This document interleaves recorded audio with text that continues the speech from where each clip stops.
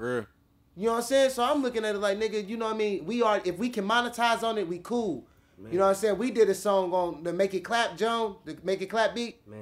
Yeah. We did a song on that, and you know, we monetized on it, and they didn't take our monetization away. No. We did it in September. Literally.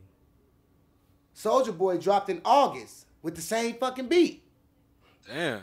Man. You know what I'm saying? And you can look up the numbers and you be like, hold on, they did. I couldn't believe it, man. What was the song? On Me Right Now by R-Dezy in Theory. Yeah. On Me Right Now. If you listen to that song and you listen to Make It Clap, you realize it's the same exact beat. Literally. Wow.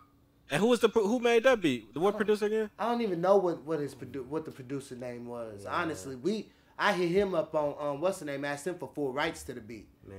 Okay. I paid like $500 for it. Damn. I paid like $500 for it, and then it still just got the boom. I'm like, how bro get the beat? Yeah. Like what is we? Are we what you call that? I pay more to get the beat. Yeah, I was about to say he could. What you call that? He could have had some non-exclusive rights beforehand. Yeah, man.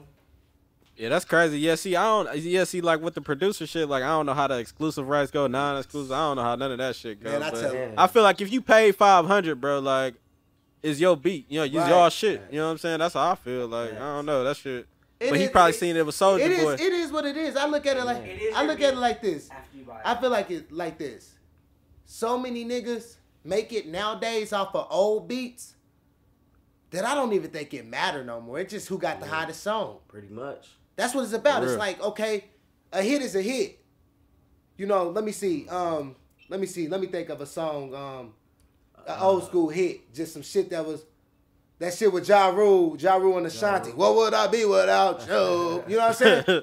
A nigga come out with that beat right there and it's hotter than that. What's going to happen? It was already a hit, so it's going to be a hit today. You know what I mean? Mm-hmm. All they got to do is trap it up a little bit and talk about some gangster shit. Boom, we got a hit. That's what make a hit these days.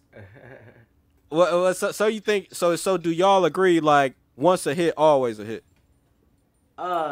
Yes, pretty much. It matters. It matters, man. Right. You know, you got your mega